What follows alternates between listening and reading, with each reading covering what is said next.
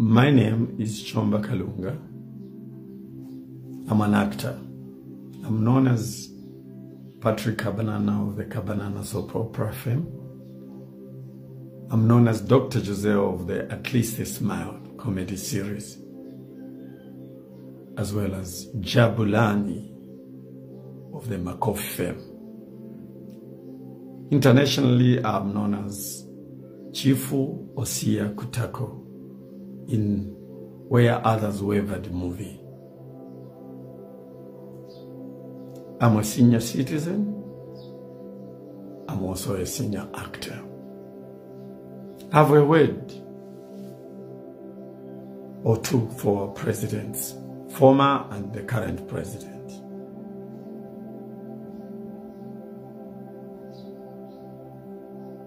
Kutumpa uko, 3 times coming from a president's mouth, referring to another president. Naritumpaine, trying to react to his fellow president. For me, it doesn't work well.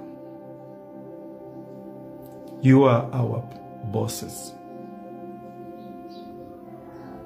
We are a very unfortunate country.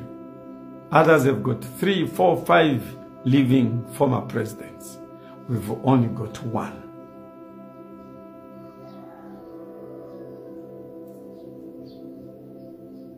The reason why we should preserve this one, and he should preserve himself.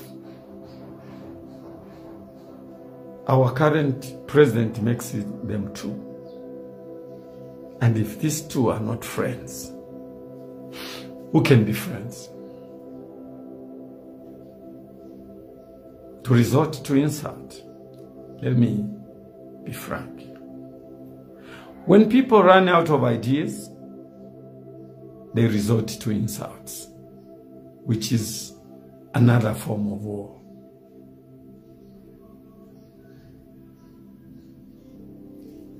All professions have got a language they use. Whether they are annoyed or not, engineers have got a language.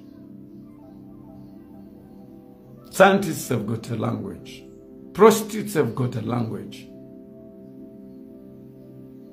Thieves, robbers have got a language. People in the bar have got a language. People in the church, they've got a language they use. And by their language, you can tell this one is an engineer, this one is a prostitute, this one is a scientist, by language. So the presidency has also got a language. Why? It's because it's the most high position in the land. So everything goes around the presidency. So if you get into the presidency, even the president himself respects the presidency. So, in very few words, I appeal to our 2 leaders. You have got followers, both of you, in thousands. If they all start calling themselves Naritumpaine, are you sure we're gonna preserve this peace our former presidents so much treasured and kept for us? Are you sure if Kaunda was alive, we would love to hear that conversation?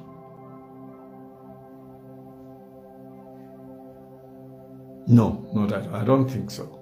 So let's look at the presidency. Let's respect and honor the presidency. And the only people that can start honoring this presidency are the presidents themselves. You are all presidents. We love you. We respect you. We honor you. We are not going to drop one for another or one for the other. No. You are the only 2 we have. Our beloved presidents, former and present too. And you know what? As a concerned citizen, I don't feel we can divide each other over this. Let's put this to rest and move forward. Let not the Mupando issue divide us. Because what is important is not the Mupando.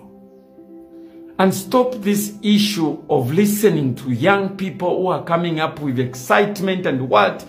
And you get caught up.